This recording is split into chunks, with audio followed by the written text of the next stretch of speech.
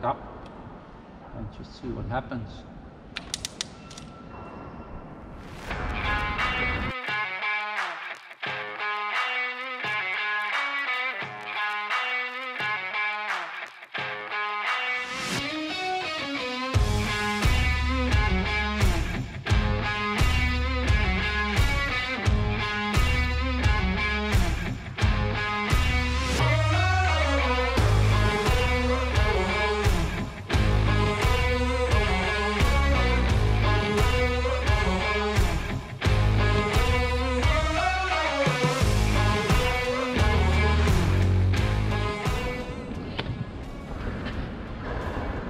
So this is my first test to try to see if I can get the motors going.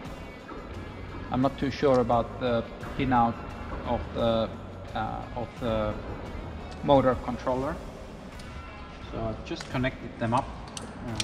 I'll power it up and just see what happens.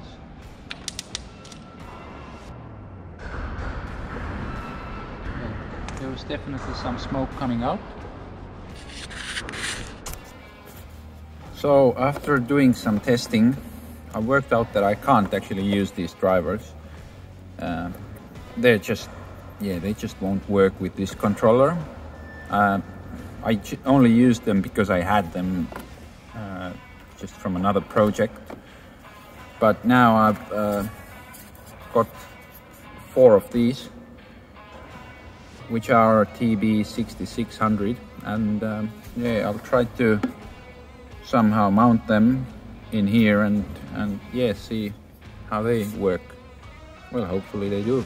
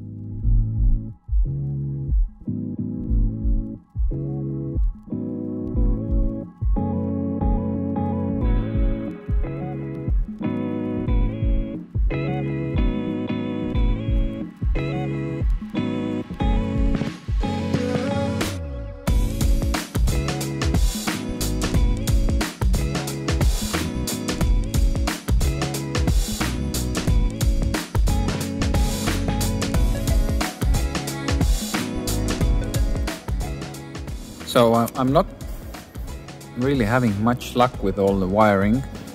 I thought it's all gonna be really easy, but I think I managed to burn down a 5-volt power supply from this module. So now I put an external 5-volt supply, and I think just this motor controller was too much for it, although it should have been just logic 5-volt for a logic supply. So yeah, I've managed to burn down quite a few things. Anyway, more than I normally do. But now everything seems to be working again. I think the program has found the controller, and now it's time to see if I can get the X-axis working.